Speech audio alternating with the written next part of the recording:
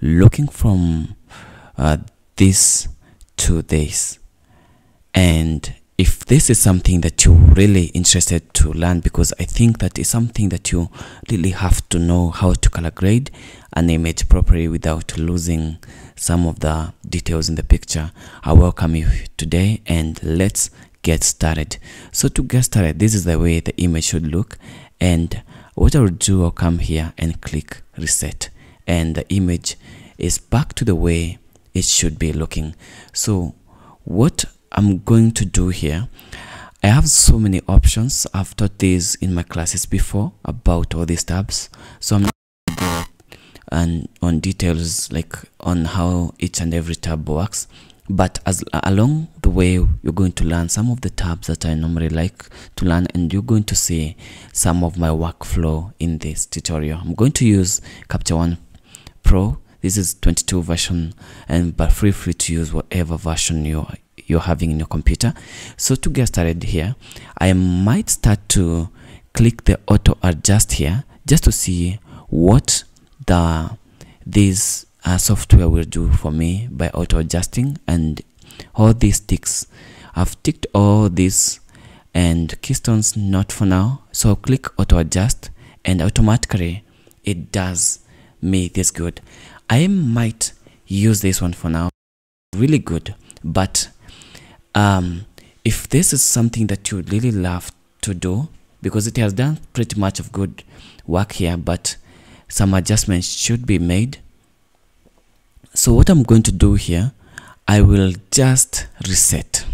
This is not the way that I wanted to be done, because I think this is a robotic way of doing things, but I wanted to show you the manual way of doing all these things. So what I'm going to do with here, I will start by creating a new adjustment layer, which is new field adjustment layer here, and this is the layer that I'll be working on. So to get started here, I'm seeing the picture is a little bit dark, so I might need to increase the exposure because I think it's underexposed, and I will increase up to that point maybe for now. The contrast, I might reduce the increase the contrast just a little bit, but I don't like working with this contrast. There's another contrast I like working whenever I'm dealing with Capture Pro, but for now let's stick with that contrast.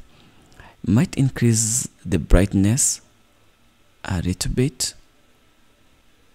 Make sure not to increase it lots, because if you increase it, it might reduce the overall details in the picture, especially when it comes to the white, and the image will be warning. You can see if I click exposure warning, I can see some. So let me just turn it off for now, but let me reduce it. The saturations, you might increase the saturation a little bit, but not lots, because if you increase it a lot, this will be the result. You might think the picture is looking good, but it's not. As you can see, it's not really looking good. So you might want to pull down this saturation a little bit, maybe up to that point. We've accomplished so much for now. If I come here and click before and after, which is the same as clicking wire, this was the before and this is after. As you can see, the image is looking really good, but we are yet to do what we came here to do. So I'll close the exposure, then I'll go to high dynamic range. I would like reducing the highlights in the picture. It kind of reveals the information. If you can see, lots of information will be revealed whenever I take the highlights. I also like taking the whites away. This helps me to see more of the image, the details in the image. The black, I might reduce it, because if I increase it now the image, it might look good for your liking, but for my liking, this is not what I wanted the picture to look. So I'll tend to reduce the details in the picture, but I think if I reduce too much, that will be the effect. So making it as a way, because I want to retain the pieces of the hair that you can see here.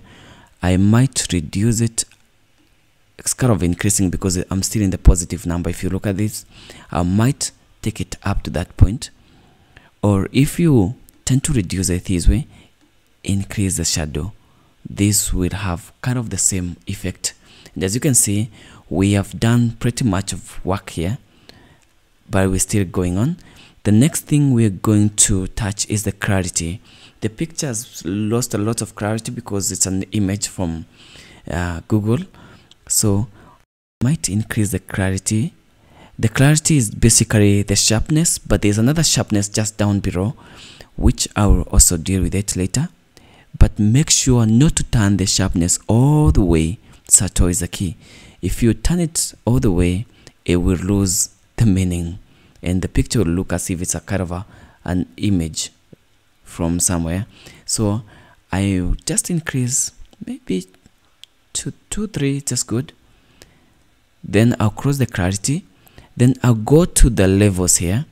I love dealing with the clarity in the levels, because now it helps me to make the picture look more outstanding. So I'll reduce this side here, also increase the bright side of the image, the highlights. And for now, I think the image is looking way good now. I'll just cross there. I've not done lots of adjustment there, because if you do lots of adjustment, it will look really bad. So let me take it up to there. I think it's just nice looking there. Then I'll cross the levels.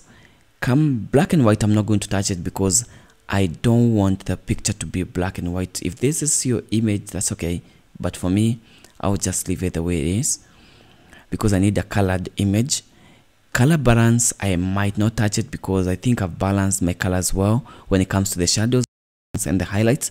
But feel free to explore all these things, whatever they mean. You might want to explore and see what it will look like whenever you touch them. I've touched the mid-tone and I've turned it towards the yellow or the orangish color, because I think the whole model, the model looks more of a yellow to orange color and not the white as they are referred as Caucasians. So the next thing I'm going to touch is the sharpness, which I was dealing with the clarity here. This is where you need to be very careful as well. You don't want to turn it all the way. It looks really bad. So the best thing is just to leave it as 0.1, but it depends on the image as well. But my image is sharp, so it's very sensitive when it comes to sharpness, so I might leave it at 1. Then I will not touch with the radius, the threshold, and the higher surfer, because I think whenever like you adjust the radius now, it will look the way like maybe I didn't want it to look at. So I will just turn it way to that point. The threshold, if you turn it well, some of the information here you might not know what they will look later, but whenever like you print this picture later, the picture will not be looking nice and it will look as if it's been drawn with a pencil. I think I rather leave it for now. The noise reduction, very important whenever you've taken pictures with a very high ISO, but for my picture now, I think the ISO is just good. The way looking at it, I don't need to do anything in noise reduction, so I will leave that as well. The lens correction, you might want to explore this, but for my picture is really nice. You can use the diffraction correction, but I don't like using it whenever like my picture is taken with the right information, the right statistics. I don't like doing with the lens correction because it doesn't have like any distortion. And when it comes to the vignette, I will just deal with the vignette that is just here below. So the next thing is just to touch with the vignette.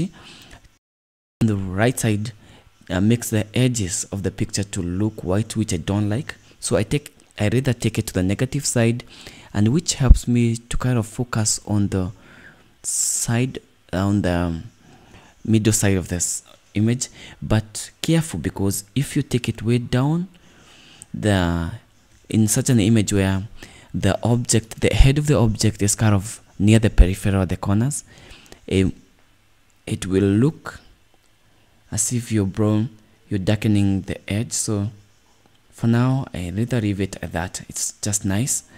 And as you can see, even leaving at that point, this is what we've been able to achieve. As you can see, we've been able to color grade the image in a beautiful way.